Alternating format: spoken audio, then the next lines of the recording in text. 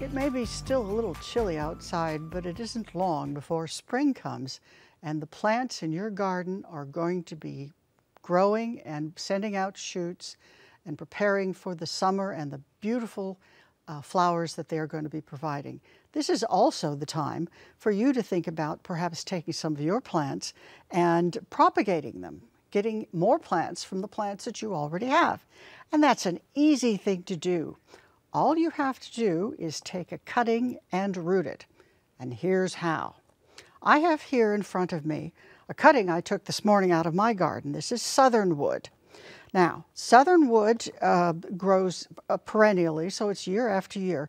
But what you see here is growth from the previous year as well as the current year. In order to do a cutting and get it rooted, you have to take what scientists call a softwood cutting. So, the older, harder wood that has the woody aspect on, the woody stem, that's so old that that will not generate roots. What you need to use is the softer portion, which is sometimes called the softwood cutting. At the very, very tip, it's not yet mature. That's called the immature section, and that's too soft. So here's the rule that you need to remember when you're taking a cutting and you're going to root it. The Goldilocks rule. You want something that's not too hard, not too soft, but just right. And that's the portion in the middle. So now I'm going to take this and I'm going to start by taking off the older hardwood. And I'm going to cut it right about here, in between some leaves, and remove that and discard that. Now, from this then, I'm going to take off, oh, say the bottom 4 or 5 leaves, so that you wind up here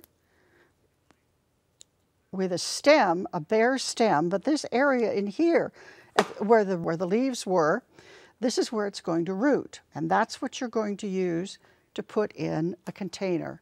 You need to use quality potting soil, and make sure that it is thoroughly moistened, not soggy.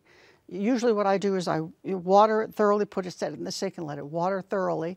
Let the water run out until there's no more water coming out, and it will stay nice and moist during the process while this is creating roots for you.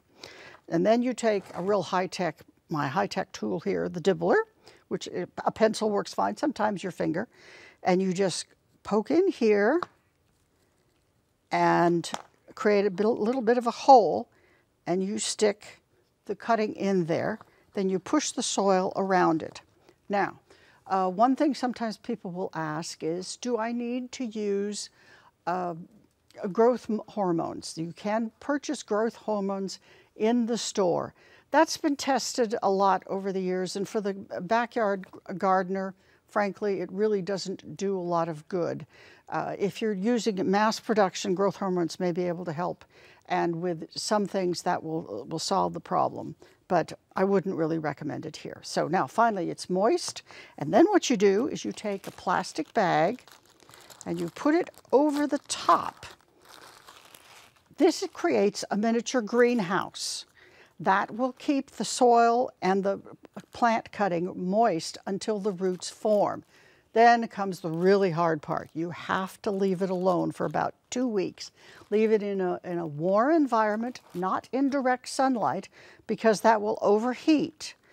Not in direct sunlight, and then within about 2 weeks you'll start to see new growth on the little tips, and from that then you know that you have a plant.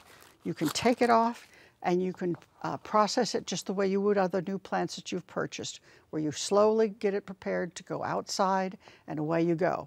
If I can do it, you can do it.